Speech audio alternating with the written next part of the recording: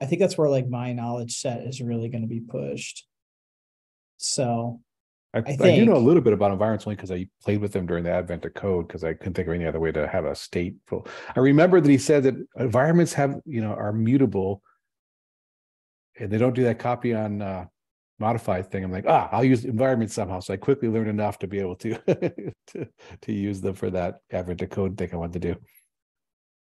Yeah, so that's probably going to be like probably use and abuse of environments. What I was doing, but it's gonna like it's with this book. It's just like there's just a point where you reach it, like it's just so it's beyond what I do probably in my day to day. Like I need to start, I need to learn it because that's like where I'm at in my journey of learning it. But it's like now it's like you're pushing yourself to learn even more. And so environments is going to be where that's where it's going to start like pushing me.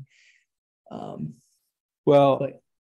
mean, I think we've said this before, or maybe in a different book. I always say this, that it's good to like stretch yourself. Like we're doing this probability for data science book club too.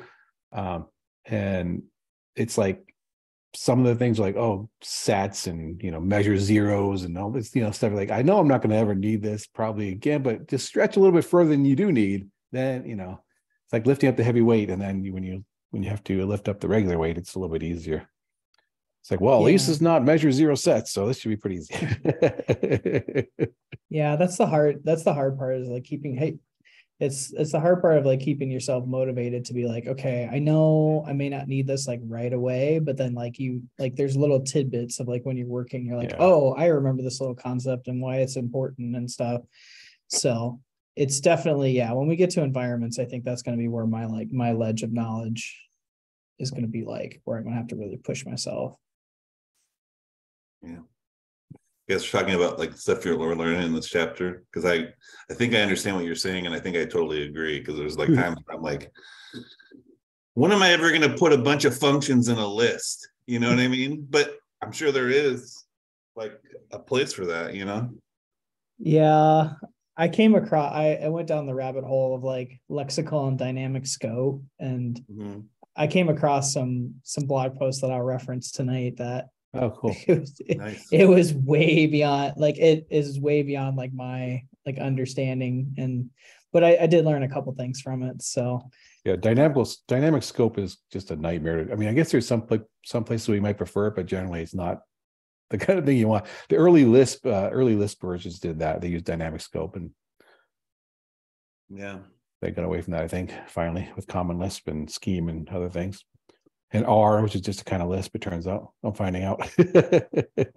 So when you say when you say Lisp, is that like a specific programming language, or is that like a way of programming? No, it's a programming language. It's one of the earliest. It's like Fortran and then Lisp, I think, came out around the same time. And Lisp evolved over time to. It's in many ways, it has some of the same kind of flavors that R does. I know R is in some parts influenced by Lisp because internally it even has S expressions, which is a Lisp thing. R is based on S. I mean, that's all that R is. So I suspect that, and it's interesting because much like R, Lisp also has a ton of object systems and everything else that were glued on over time. So it's kind of interesting parallels there. And it's functional language, and everything's an expression, and you can do a lot of meta programming like you can in R. That's really cool.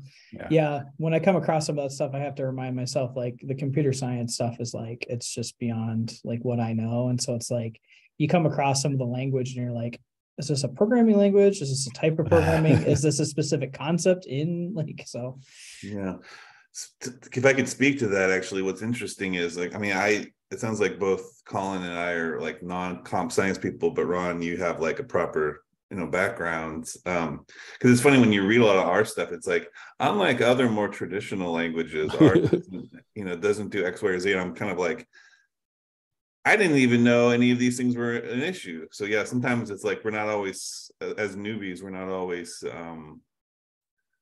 what's the word? Like, we don't realize how remarkable some of these practices are in R because we don't really have anything to compare it to. You know what I'm saying? Like, and then all the stuff about the weirdnesses of R. Oh, R is this weird language. Well, it's like, I don't know, it's better than SPSS, baby.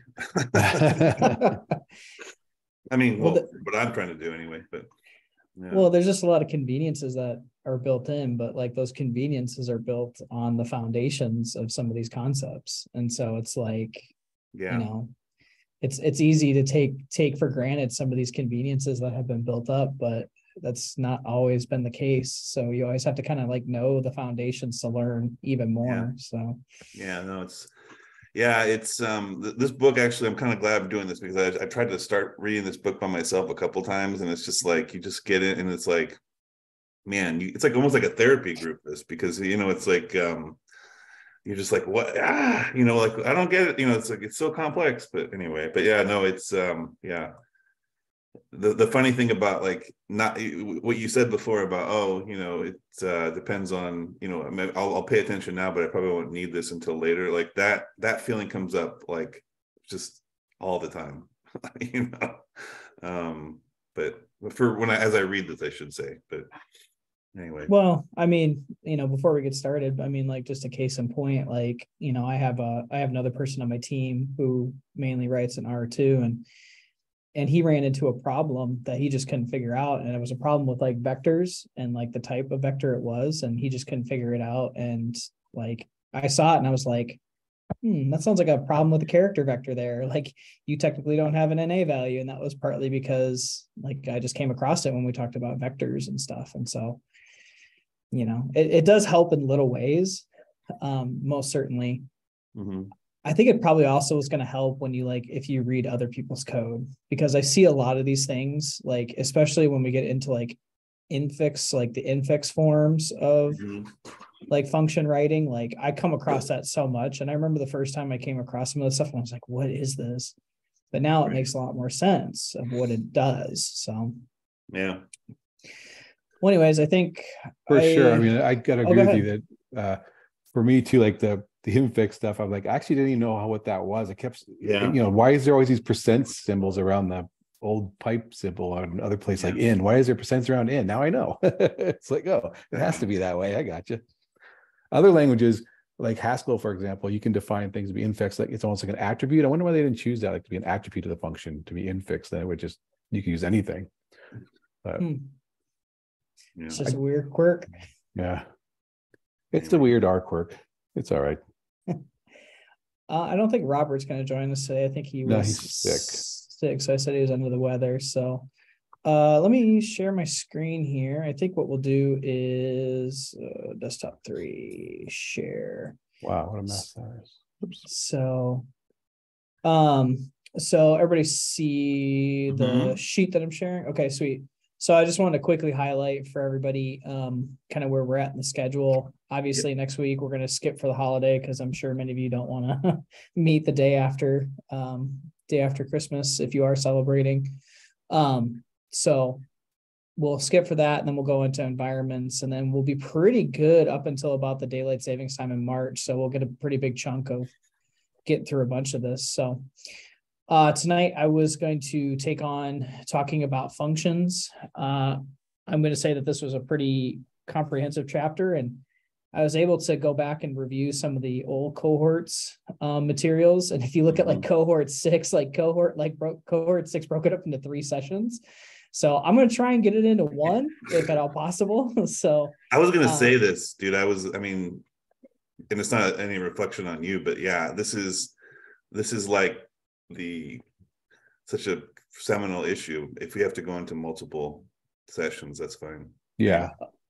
Oh, absolutely. And I will take some liberties and say like there's some stuff that I may not cover because there's some rules and stuff that I was like, okay, that's good to know, but maybe it's not as important. But in this conversation, if there is something that we need to discuss further, like let's discuss it. I'm not afraid of like pushing stuff forward if we have to, or to dig deeper into something too. So or if I get something wrong, because we will get something wrong in our conversation. So, like I said, cohort 6 broke it up into 3 sessions. So, if we have to break it up into multiple, that's cool too. So from looking through the chapter and going through it, I think these are like the learning objectives that we should get out of it. Really, we should be able to discuss the components of a function. We should also be able to observe, or we're going to observe different ways to compose a function. And then we're going to discuss the rules of lexical scoping.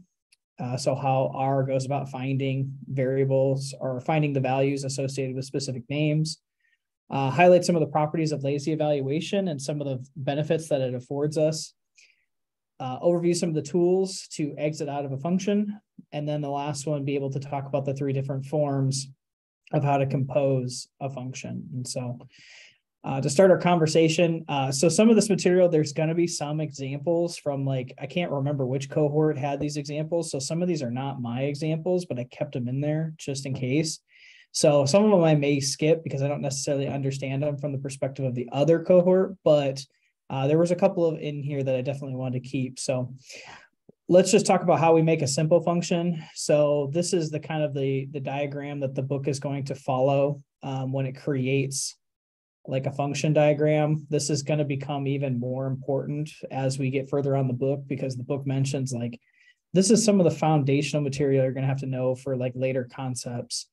And even later on in the chapter, there's some discussion about like, hey, here's how this thing works, but we're going to talk about it in chapter 9, or we're going to talk about it in chapter 16. So some stuff we'll just like briefly talk about, but we may come across it again in another chapter.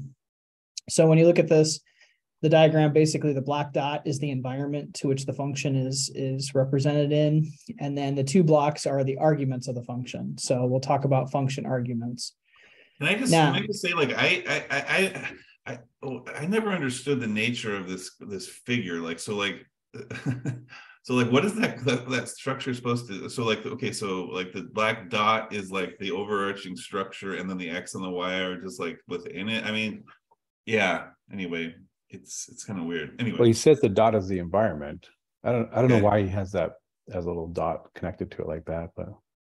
I guess maybe this type of little, like, looks like a little bullet or something like that. So maybe this type of figure is common in like developer language. I'm just not used to it. Sorry, I've never seen it. Yeah. Anyway, I've seen something similar to this. Like, I have, for sure, yeah. I've seen something similar to this when I was. I've seen something like it in SQL. Like there's like, I don't know if it's the exact same graph, but it's like an execution graph where it will like show like how like the SQL statement will execute. Like it's very like beyond what I know. But I think what's really important about this is just knowing that like contained in here are like the arguments. So if we look at this function here, it's an argument X, Y, right? It's going to have 2 arguments, argument X, argument Y. And it's contained in its own specific environment. And then this will like digit here, these digits and characters just basically represents the memory address to where the function is stored. And so I think that's probably going to be important, especially when we probably get to like function factories or something. So I just looked at structure interpretation computer program, and these kind of diagrams are used in that book, not this particular one.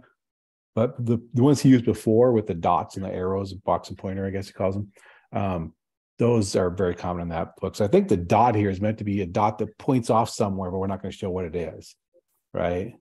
So you can imagine there's an arrow from that dot, that circle that goes off to the actual environment, but he's not showing it. Yeah, and I think the other thing to think about this too is like in my mindset, like when somebody says a function, I get the idea of this. This is like what comes to my mind first, but that's not always the case in R because there's different function forms.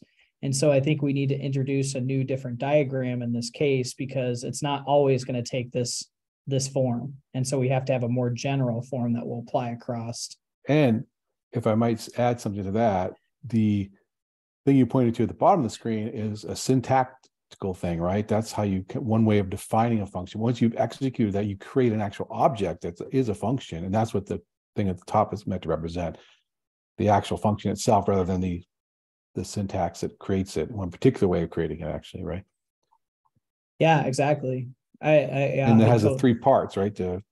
Are in there. So, which is a good segue. A function has basically 3 parts.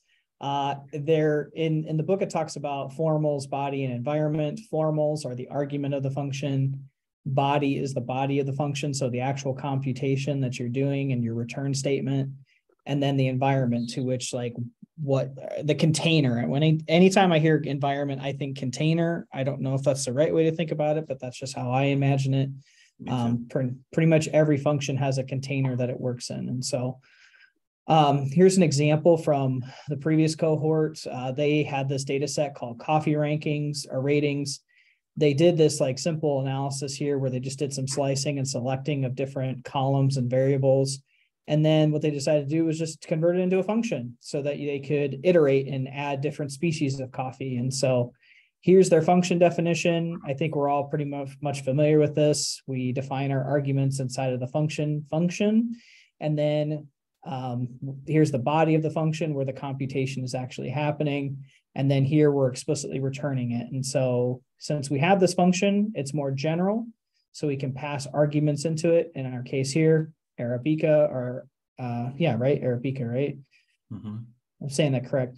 You're getting the average points for Arabica coffee, right? It's pretty straightforward. We're all pretty familiar with these, so I don't think I need to dig too much into it. But what's important about this is that this has different components, and we can look at these different components through different functions that are available to us. So if we wanted to look at all the arguments of a function, we could use this formals function. So which this function only has one argument, which is species. We could print out the body of the function using body, and obviously it returns what we have returned. What's important about this body function is it's not going to return comments. So if there's comments that's defined inside of the function, it's not going to return it with this function. We'll have to use a different one. And then we can use this environment function.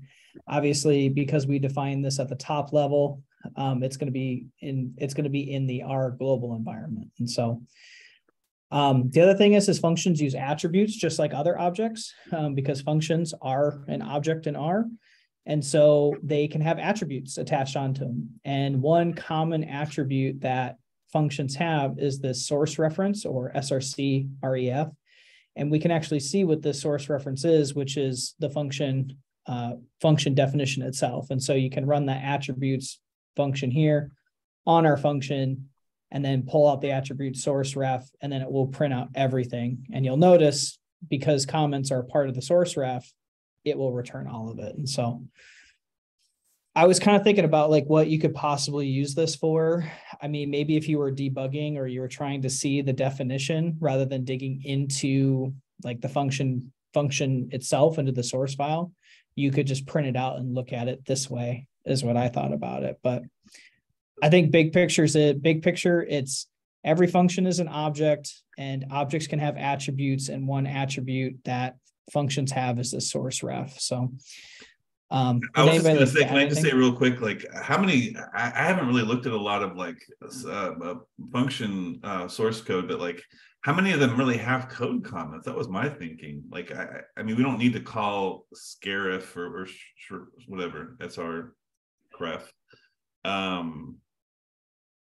I mean, so like if we just said the body, I mean, like how much more information are we getting from from the attribute calling the attribute versus calling the body? I don't know.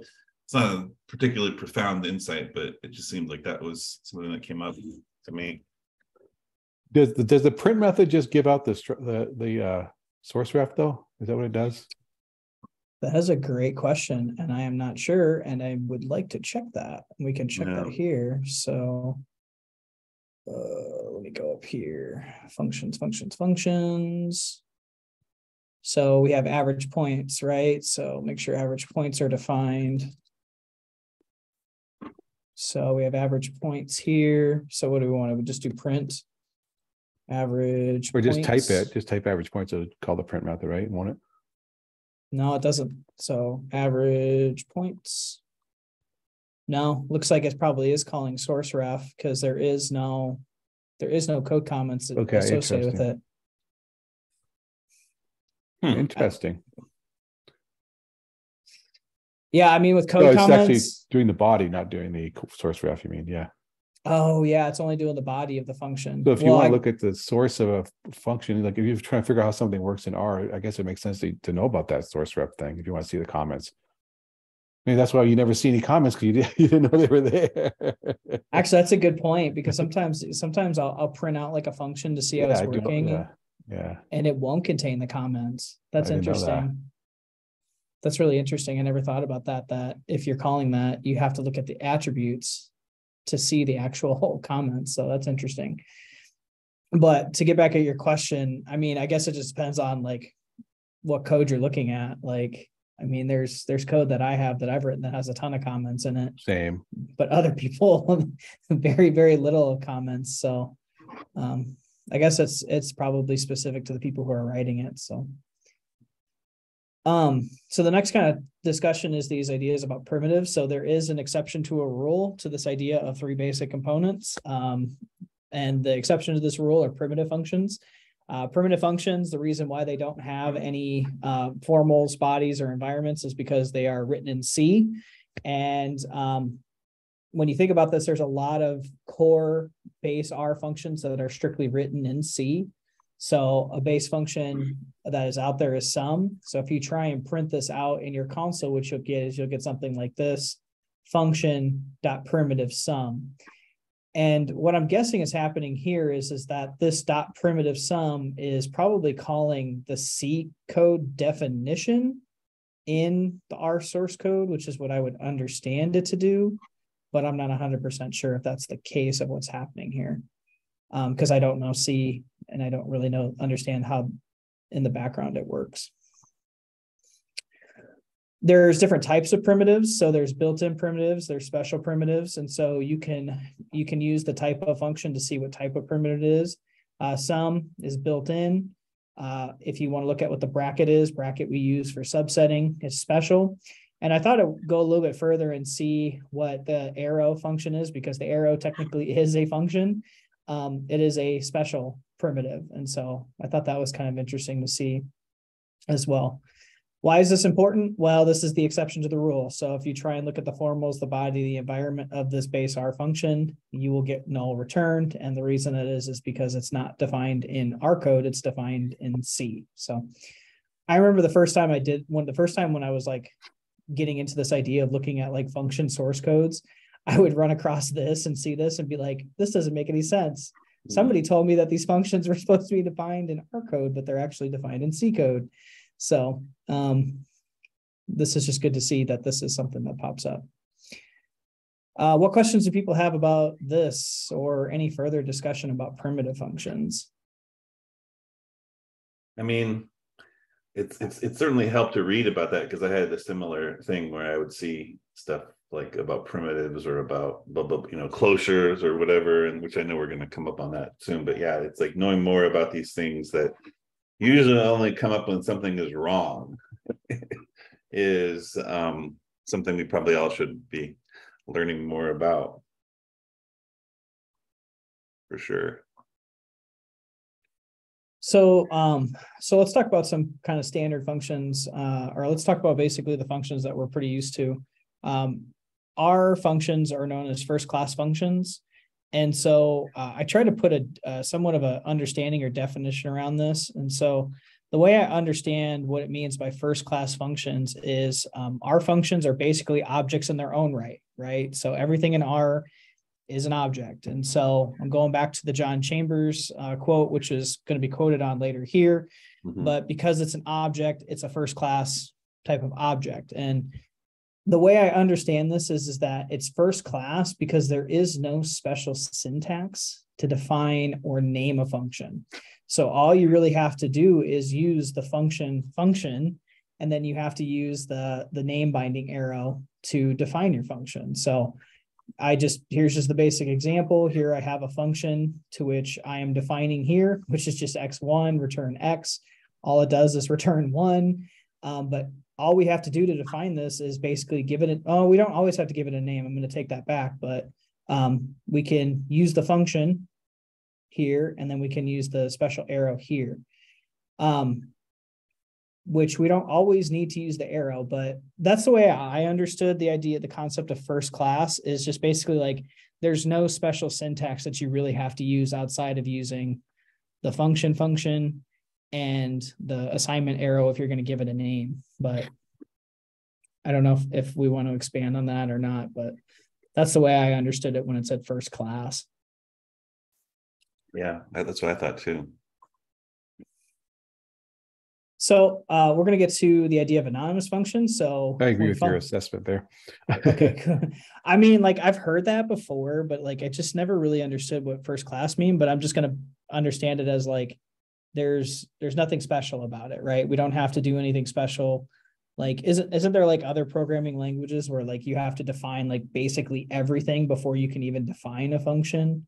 Like you have to define your base types and something like I don't know that. about that, but certainly in many programming languages, functions aren't first class. So you can't return a function. You can't pass a function to a function. You can't just store it in a variable and then pass it around like a first class citizen, like every other thing else in the language, right? So most like C, you can't do that. You can do function pointers, but they're kind of weird. They're not first class by any means.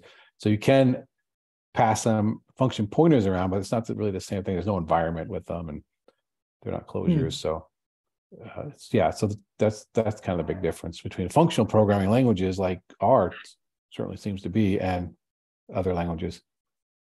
Another example is Java. For example, you can't treat methods as first class objects. In fact, you sort of can, but you have to wrap them in another thing, right? Call it a function. You have to have an object that we have a call method or something, right?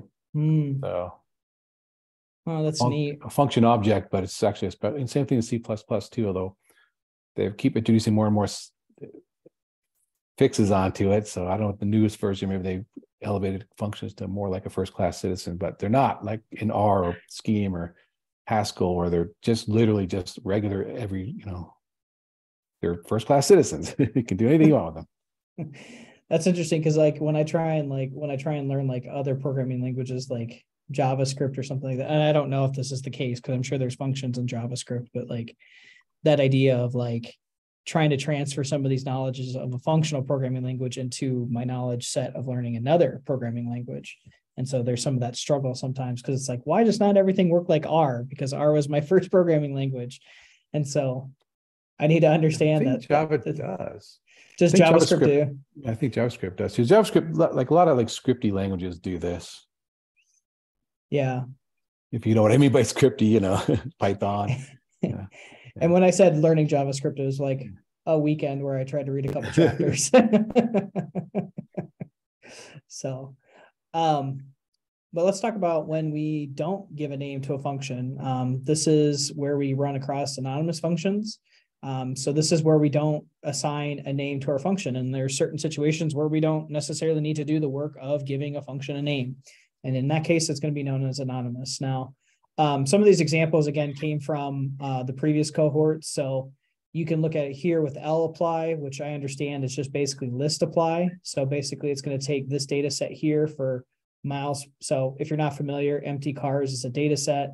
We're just going to select two columns from that data set, MPG and cylinder, and we're basically going to pass it to this function. And all this function is doing is it's giving us the length of the unique values in that column.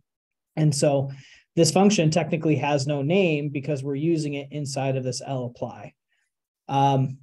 What's nice about this as of 4.1.0, so R 4.1.0, there is now a new syntax for anonymous functions. You can now use this \x without having to use function, and it still works the same. So if you want to look at the news for where this is related, it's in 4.1.0, but it has this new shorthand notation for creating functions that uses this /x, and it still works. So I haven't used that to define all functions. Is there any actual difference between that and the function longer form? Like every time I define a function, I just use / and then arguments and then start writing a function. I don't know. I mean, like the first time I saw this was when we had like our first question, like when we were talking way back when we started this book club, and John reached out to Hadley, and then Hadley shared this syntax. So I really haven't played around with it a lot yet. I just basically know it basically works the same as any function. So it's just shorthand, I think, basically. I think, did some people call it lambda? That's what I call it, because it's very similar to, there's something called lambda calculus, which is kind of like the foundational mathematics of functional programming languages. And the symbol that's used there is lambda, the Greek symbol lambda. And then Other languages that are based on that, like Haskell, actually use this backslash or the slash as a shorthand or as a way of representing lambda. So that's kind of that's why I like it a lot. It's like, oh, cool, lambdas, yay. Yeah, so it's just shorthand. That got introduced into 4.1.0. Sorry, go ahead, Ron. I was just going to say, one of the cool things about learning this, learning R for people that don't know other programming languages, it's actually kind of a cool language to learn first, because you learn all these interesting kind of advanced features that aren't in many programming languages, or just now being introduced. Like lambdas were introduced into C++, I think, recently, and right, anonymous functions. So it's like, yeah, it's pretty cool. Yeah, you get to see what's possible, but then when you go to other programming languages and you can't find it, you're just like, that's true. Or you find a way to shoot yourself in the foot really easily. So yeah. A part of me wants to wonder if R is kind of like the Wild West of programming languages. It's in some ways. Yeah. It is. I think that's exactly right. I mean, but well, I guess most people don't learn R as a programming language, right? They learn it to do statistics. And that's why this advanced R book was such a great choice for me, because I want to learn it as a programming language. And that's what Hadley says this book is for. So, but to me, it's like such a strange thing. It's like, wait a minute, you didn't learn it as a programming language? You just learned it as a calculator, I guess, in some ways. Like, yeah, pretty much. Yeah, no, that's pretty much what the learning path for me was just like, oh, you can do these really interesting like transformations and do it really quickly. And then it just turned into like, okay, I want to do more. And then you just then you got to start learning these computer science concepts, and then it builds on it. So I guess it would be a lot more interesting if you came from the perspective of like a different programming language. So that's what this book was, is to help translate some of those concepts from other programming languages into R. So. It's helping me a lot, that's for sure. So this is kind of the same thing, but with map. I'm a map user. I'm a per map person. So just to make a little bit more sense, I use this example here, but it still works, right? Here's an anonymous function. We're passing empty cars, just printing the max value in a list format of all the columns. So same thing here, but it still works the same, right? You can pass this in here, create your own function, define it here as normal, and then just pass it into lapply if you want to as well. It works the same. To make it even more clear, I decided to, so there's another thing that the book talked about was this concept of functions in a list. I've never used this before, but I thought it was kind of interesting. So I was like, I'm going to create kind of an example that I can like wrap my mind around. So what I did is I decided to take some ggplot2 code here. And all I'm really doing is I'm just switching up the type of geom that I'm using for the plot. I don't know if you would use this in real life, but to make it a little bit easier for me. So here's just two different functions. One plots a column plot of these two variables, and then the other one does like a scatter plot for these other two variables. And you can use this functions list point, and then it will pull this whatever function you want to use. And so here's a scatter plot of weight to miles per gallon. And then here's the bar chart of cylinders for miles per gallon. And so I didn't do any like advanced formatting of these plots, but it's just interesting to see how this works. I don't know if anybody else here has ever done something like this, but I would be interested to hear if I do have an example, but I want to open it up to the group of where they might have used this before. I have used it quite a bit doing Haskell programming, but I haven't done that for a number of years. So I can't remember exactly why it was so handy, but it certainly was handy at the time. I just don't remember why.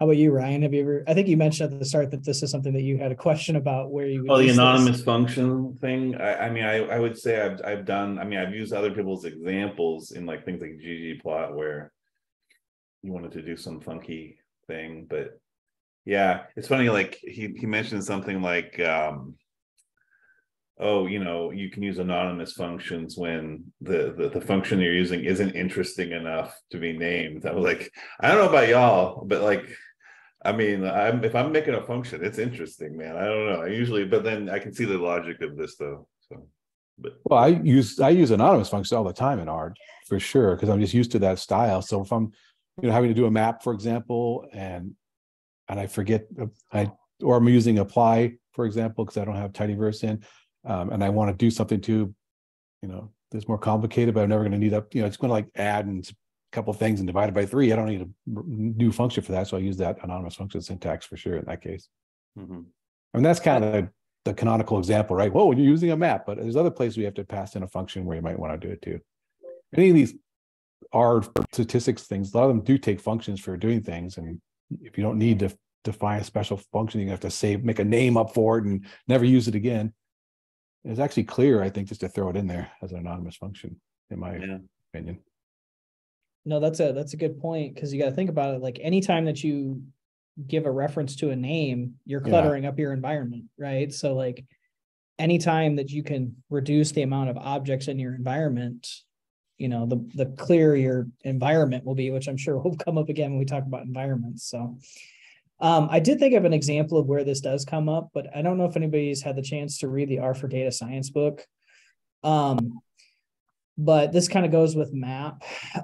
So I don't know if you're familiar with like pmap or invoke map. But basically this kind of follows that same concept where you're creating these data objects that contain, can either contain like different function calls, or they can contain different like variables, and then pmap iterates over those functions or that list of objects. And so I highly suggest reading at least this section of it, starting at 21.7, and it will kind of talk about this concept of a plan. Like here it is, like here's the example in this invoke map. What it's doing is it's running these different functions: run if, r norm, r, I think it's r, I'm gonna butcher the name.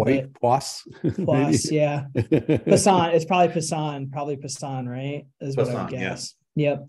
So basically it's doing that. It's taking these three different functions in a list object here. So in a vector, run if, r norm, r Passan, and then runs those functions. So I have seen this before, but when I try and do this, like this is the most complex iteration that I've seen run before. But that's pretty interesting though. Although there he's actually just using strings. He's not a list of the actual functions, right? Yeah, but the functions still run though, don't they? I mean, because what it's doing, the way invoke map works. Yeah, that's the way. And I've never used invoke map, but I use pmap all the time. So like pmap, if you have, But yeah, so this is like the one that came to my mind that kind of relates to what we were talking about. But I would check out the R for DS, at least the iteration chapter is really good. Really, really good. I need to get finished going through that book. I haven't done that yet. It's really good. Okay, so let's talk about invoking a function. There's multiple ways to invoke a function. I'm sorry to interrupt, but I just had one more thing about anonymous functions where they could come in handy. A little trick you can do called immediately invoked anonymous function, I guess you might call it, or immediately invoked lambda. So it has to do with this idea of not cluttering up the namespace. If you need to define a couple of variables temporarily, right, you can write a little anonymous function, define the variables in the function, and then use them, and then immediately invoke it so it'll actually get executed with those names. Then those names will disappear at the end. Oh, that makes a lot of sense. It's a neat little trick. It's meant to do the a lot of languages have the built-in syntactic sugar for this. They call it a let statement. You can let this in this, let f equal this in this. Is a way of having temporary names you only need for a second, which would be cleaner than using an anonymous function in some places. You might want to have a name just for now, for documentation purposes, then you don't want it anymore. That kind of goes at that concept when we get to like lexical scoping, the idea of a fresh start, right? Yeah. So that's the trick there is to use the function as a little closure to temporarily, have some variables be named. That makes a lot of sense, because I never really thought about that, keeping your namespace clean, right?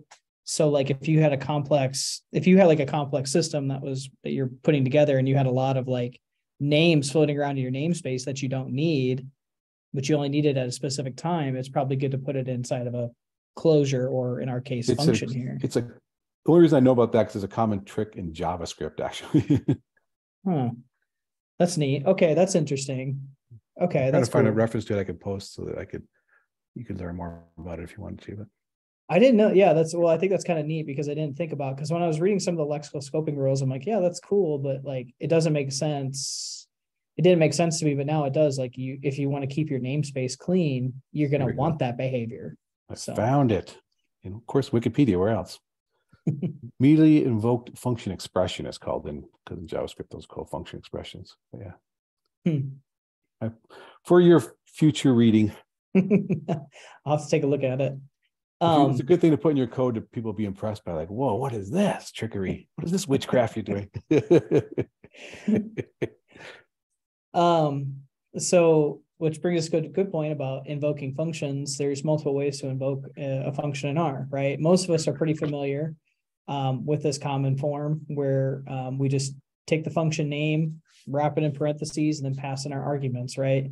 And so what I'm doing here is I'm just creating a uniform distribution, creating a vector that represents a uniform distribution with the value with 1 to 10 different objects, and then they can range anywhere from 0 to 100. But what we could do is we could invoke it another way by starting with a data structure of the arguments and then passing it to this function called do.call. And so I've never seen this before. I've never seen this used. But you could do this where you take your arguments, or you take this list that has all of the argument definitions for the function, pass it into do.call, and you won't get the same value back here, but it does the same behavior as it would if you were using either form. So actually that seems like a cool little thing. I mean, I was trying to think of like a use case for that, like where, like, you know, you want to just like line up all of the arguments like a slug in an object, just to plug it in, you know, easily. I mean, it's an interesting idea. I'm not sure if it's how much of a time saver it is, or like how efficient it is, but it's interesting.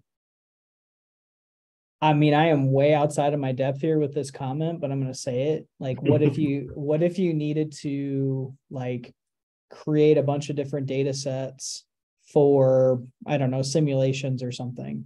Mm-hmm. And what you could do is you could take this do call, wrap a map around it, and let it create a bunch of values for you. Or you could even try and like create a list within lists and see if it would create different distributions or whatever based on your parameters, something like that. Yeah. But that's way outside of my town. No argument there. I mean, I don't. Yeah. But that's just one use case that I thought of. It's really interesting. A part of me also wants to think about that you might be able to use this in Shiny, in a Shiny context somewhere. Like if you had different behavior based on different values of what was contained in the list, but that might be a stretch too. So let's talk about function composition. So many of these we're probably familiar with, but the book wants to cover them again and not only talks about the different types of composition, but talks about the benefits and the disadvantages of each. So I'm going to briefly cover these because we're probably all familiar with them. But the first kind of way to compose our functions is to nest them. And so nesting is good for if you have like very simple code, right? This I would probably say is still okay, but if you started using more functions and nesting it, you have this one long like string of functions and it's a one-liner, it's going to be harder for other people to read. And so it's only really good for simple code, and it becomes very, very hard as you nest additional code inside of it. And so when you look at this, basically we're defining two functions here, square and deviation, and then we're just creating a uniform distribution here giving it the name of this object X, and then we're performing all of these calculations on this to return a value. So that's one way to do it. There's also, we can do the same thing, but we can use intermediate variables for that. It's great because, well, you can do this because it's a little bit clearer of the steps that you're doing. But the problem is that you have to do a lot of extra work because you have to name each one of these steps. And this example here is using the same name out. But if you were trying to save these values, you would have to give it a different name each time you did this. And so it could clutter up your environment with different objects that you may only be using once. And is it worth really saving these? And then piping. It's easier to read, and it's only applicable when we have like a linear sequence of transformations. And so most of us are probably familiar with the Magritte pipe. But as of R 4.1.0, now base R has its own pipe. And so in my own in my own work, I've been trying to incorporate the base pipe more than I have been the McGritter pipe, but you can write it like this. And here's the news 4.1.0.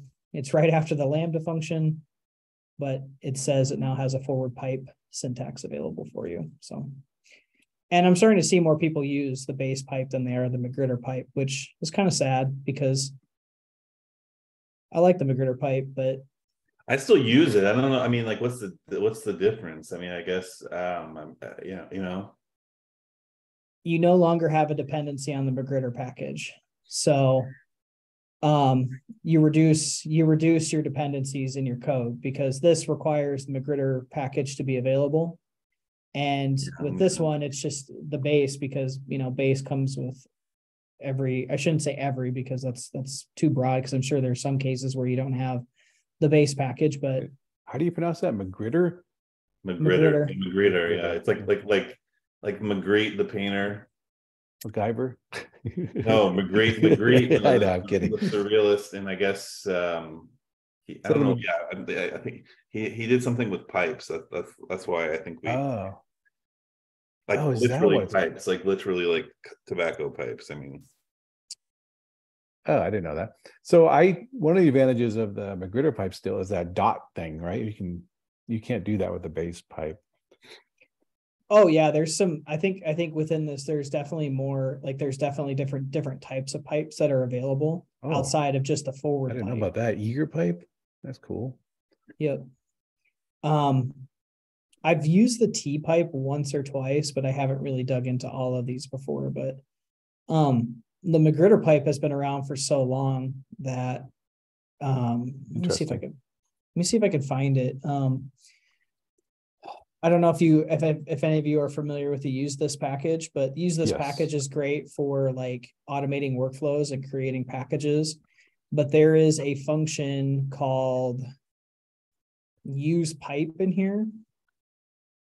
And I'm kind of going off a tangent here, but there's a function called use pipe and use this that will basically set up the ability to use the McGritter pipe in your packages for you. So the McGritter pipe has been around. Wow. And it's been around for a while. So this new base pipe is a game changer. So I've just been using the base pipe because it's shorter to type, and I haven't used the special features, but I'm almost always importing tidyverse, so it doesn't really matter as far as that goes.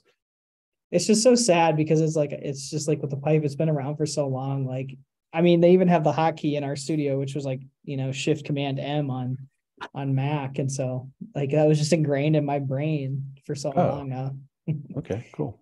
Yeah, but now you have a base pipe. So where are we at time wise? Oh, we got about 13 more minutes. So I think we're gonna need another.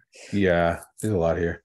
Yeah, absolutely. And I haven't even touched on exercises because I didn't have a chance to get to them. So yeah, no, we'll see how far we can get. This is a heavy duty chapter. Yeah, it's a lot. When I was reading it, I was like, I don't know if I'm going to get all of it, but hey. So some more about some functions, so different function insights. So R follows lexical scoping. And I was hoping to get to this one because I came across some really, really good, like 3 blog posts from the same person that kind of went through this. I think and again, if this person's watching, which I don't know if they are, I'm sorry, I'm going to butcher your name. I'm going to say Ming Ho Yi. What they did is they wrote 3 different blog posts that kind of dive into this idea of lexical and dynamic scoping and how R as a lexical follows lexical scoping when we try and find values. And I read it and I think it gave me a better understanding of it. So I'll post this in the Slack because I think this does a really, really good job of like describing it in detail of what it actually means. But really, it's really kind of interesting because I really had to take a step back in my mind and say, okay, what's the definition of scope and what's the definition of lexical scoping so I can kind of get a grasp of it. And so in these blog posts, this Ming Ho Yi defines scope. Scope refers to the places in a program where a variable is visible and can be referenced. So I thought that was kind of neat. So it's like what are the rules around a program's ability or a programming language's ability to find the names of values is basically what scope is. And then lexical scoping is the scope of a variable is determined by the lexical or the textual structure of a program. So like I said, I'm not a computer science person, so I'm leaning on Ming-Ho Yi's definition here, but I thought this kind of helped me kind of grasp it a little bit more. So there's four different rules to lexical scoping. And so the first rule was name masking. And the book gives a lot of different examples of how this, to kind of exemplify how these rules take place, but I'm only just going to talk about them and like how they're defined. But with name masking, it's the idea that names defined in a function mask names defined outside a function. The second rule is functions versus variables. This is where this basically states that like name masking not only applies to objects, it also applies to functions. We've already kind of talked a little bit about fresh start today, but it's like this idea that each execution of the function creates a new environment. And so we need to understand that functions are not smart enough to know what happened in the past. And then this idea of dynamic lookup. I struggled with dynamic lookup a little bit, especially when it got to this idea of debugging, which we'll get here to in a second. But it's basically that R looks for values when the function is run, not when the function is created. And so I'm going to pose this one because I thought this did a really good job of highlighting some of those rules in those blog posts that I'll share a little bit later. But I'm just going to ask the group here, what do you think gets returned from this function G? What do you think gets returned?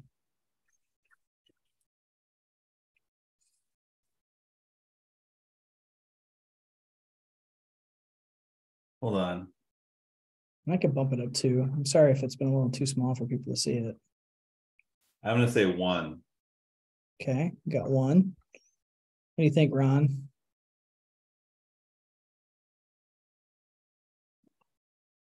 I have to check myself to make sure. So, why do you say it's 1 there, Ryan? Well, isn't it like, doesn't the function always return the last thing that it does? And so, okay, so the f function takes 1 as its argument, right? Oh, okay, but hold on. All right. Yeah, I agree. It's 1, I think, too, for the same reason you're saying. Hold on, but then, so then the f function is being called within G. And so in the G function, X is 2. Nope, you're dynamic scoping. Oh, that doesn't count then. I think you're on the right track though, like because you're saying it's calling the f function, and here's f, or here's the f function as it's defined, and you have x. So thinking about the lexical scoping rules, especially name masking, where is x defined in relation to this one? Well, it's outside in the global environment, right? X1, right? So it should return 1, which I just double checked myself to make sure it does return 1. And again, I think that's mainly due to this idea of name masking and basically a fresh start, because you do have X2 that's defined here, but it creates its own environment calling F. So it creates a new F environment, and then you have X, and then you have 1. So I thought this like really simple. Well, wait, no, it's not creating a new F environment. Then the F environment is created when F is defined. Yeah. Okay. When F is defined, there's an object created called F, and it has the environment associated with that environment has this variable X defined in it, which is, I guess its environment is just the global environment at that point, right? So, So wait, now if you redefined X at the global level, would it affect it? Oh, that's a good question. Does it have its own copy of X at this point? I've forgotten how that works. It has a separate environment, or does it just have a pointer to the global environment? That's a good question. Well, let's take a look here. So we have this one. We define the X, we define the G, define the G again. We get 1. Now type down there, X goes to down there, just type X goes to 47 or something. It doesn't matter what it is. 7. Now call G, I guess. Okay, so it does have a pointer to the global environment. So wait, hold on. Sorry, so the answer is 1 then? Is that right? By the way, I'm right only because blind squirrels are probably also right sometimes, as someone once said. So I mean, my reasoning is Right. Now I see. You're right. So the X in F refers to the global X. Right. I mean, I think some of this will become more clear when we learn more about environment. I'm hoping this will become more clear when we learn more about how environments work. But because the F looks to the global environment to find its X, right? Okay. Yep. And so, but then redefining X within the function environment of G supersedes going upstairs or going to the global environment to find X. I think that's what yes. But I know, but there is a way to do that. You can use a double. What is it called? Double assignment or global assignment? Super assignment. Super assignment. You can really wreak havoc, but yeah. Yeah, you can do super assignment here, which is the double arrow, which would push this 2 into the global environment once you run G. Yeah. Super assignment, people say to kind of avoid because of that issue of like pushing it outside of the function environment. But I thought this was like a really simple example that really did a good job. It's a very good example. Yeah. Yeah. It highlights some issues right away. Yeah. So and it's really simple too. It's not even like you can wrap your mind around it really quickly. Yeah. So I really like this. This again, it came from this. Like I said, there's three blog posts that really do a good job. And it dives really deep into it beyond like my knowledge set of like how this all works. But when I came across this example, I was like, really good. There's something else I was going to say about this too. What tipped me off too is because, and again, I'm not using RStudio in this case right here, but my linter that I have set up in my environment, it already flagged it as there's a problem with X2. It's basically telling me, hey, X isn't assigned and may not be used in this chunk here. So that kind of tipped me off. Oh, that's helpful. Yeah. So I kind of got a head start with my linter when it was just like, hey, you might not be referencing X. So I'm just like, oh. So I've used that lintar thing. That's a nice package. I need to use that. Well, this isn't lintar. This is something different, but I think lintar will pick this up basically where it's like you're not, because you're using X and it's not being used anywhere. But I thought that was kind of interesting when I saw that. I was like, it picked it up because you're technically not using that 2 value. So where are we at time wise? We got about 4 more minutes. I guess this will probably be the last thing that we talk about. We can save the rest for next time, but yeah, this idea of debugging in the notes, it was called debugging, but I don't think it was debugging, but it took this example here. And basically what it tried to do is it tried to use this like find globals, this find globals function. I really didn't understand this completely. And I think, Ron, you might be right because environments might clear this up a little bit. But I had to go back to a couple of the old cohorts videos to see what they said about it. And like the way I understand it is all this find global is doing is it's just finding the dependency for this function that it's calling. And so therefore, if you give it an empty environment, it's going to tell you that it can't find plus or X. Or I can't find this plus because it's a new environment, but I got confused about it. So yeah, it's just telling you all the, like, sometimes they call them free variables, right? Since in that G12 function, it's just defined as a function that returns X plus 1. X is free in there. It's not bound. You didn't define X in there. So it's global. It has to refer to the global variable or whatever the outer environment is. So find globals could have been called find free or something like that. But no, it's not quite true because plus is bound. But anyway, it's free in that function. Even plus is free in that function. It's not defined in that function. So it's some, variable that has to be defined somewhere else. So it's a good reason why I call this debugging. It's a good way to check. If you didn't intend for that to be in a big long function, you do find globals, like, wait, why is my favorite data global? I thought I defined it in this function, or it should be an argument or something, but I don't want this function to depend on some global variable assignments. Oh, that makes sense. And that's what like the other cohorts were saying is it's like this idea of like trying to identify dependencies, right? Yeah. Being able to use this function as a debugging tool to say like, oh, like if you expect this value to be defined somewhere, whether that be in your function or if it's reaching out to the global environment, then you can kind of use this as a debugging tool. If you did intend to be global, then that's fine. You'll be able to verify. But if you got some other surprises in there, be like, hey, wait a minute. No wonder my function doesn't work, because when I mistyped it, I mistyped the definition of this thing, and then I started using it, and I do that all the time, right? And I'm like, wait, why doesn't this stupid thing work? Oh, because here I called it, red_2, and here I'm just calling it red2 or something, and no wonder it doesn't work, right? That makes sense. Usually when my functions fail, it's like, oh shoot, something's wrong, and I just try and like dig in the function when I could probably. I didn't know about this find globals thing. I'll try it from now on. Yeah, I keep just like looking around. Where did I screw up? Oh, there it is. I think there's some other ones too, like find class, find interval. Oh, I think there's even like find pan. Yeah, so there's a bunch of other ones that are available. But I thought it was kind of neat. And I think that kind of clarifies it a little bit. So, all right. Well, we're right at 5 o'clock, and I don't think I want to go. Yeah, I think to 5 o'clock. So we're gonna, next week is holiday, and then the week after we should finish this chapter. Then I think it's the right. I think right? so. I So think we get through. Yeah, go ahead, Ron. Sorry. So you're gonna just push things on the spreadsheet. I think that would be best. I mean, if something doesn't work out, for people, like let me know, and then we'll obviously switch it around. But since we're taking a week off, I think we'll be able to figure it out. Yeah, this chapter is definitely going to take at least 2, if not just a little bit of like the third session. So, but this is important because we need to know this, because this stuff is going to come up again, because R is a functional programming language. So we're going to have to know how functions work. A lazy functional programming language, apparently. Yeah. One of the few. There's only a few out there. Cool. Well, I'm going to end there. So unless you guys want to chat about something else or talk about some of this other stuff.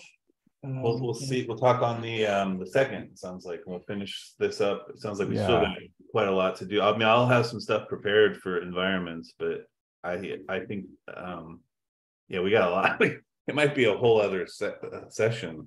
Oh yeah, if you get through some of the environments, you might be able to help maybe shed some light on some of the stuff. But I'm thinking more sequentially. But I'll try to have something ready for the second. But it sounds like you might need the whole time just to cover that. I mean, it's necessary. I mean, there's a lot there, and it is necessary. I agree. Yeah, absolutely. So, like I said, like the cohort 6 did 3 sessions for it. So it's a lot of stuff. Yeah. Well, have a happy holiday. You guys have a happy holiday too. Yeah, have a happy holiday. Safe travels if you're traveling. I'm not traveling, thankfully, but yeah. Seriously. All right, well, we'll see you guys. Have a good day.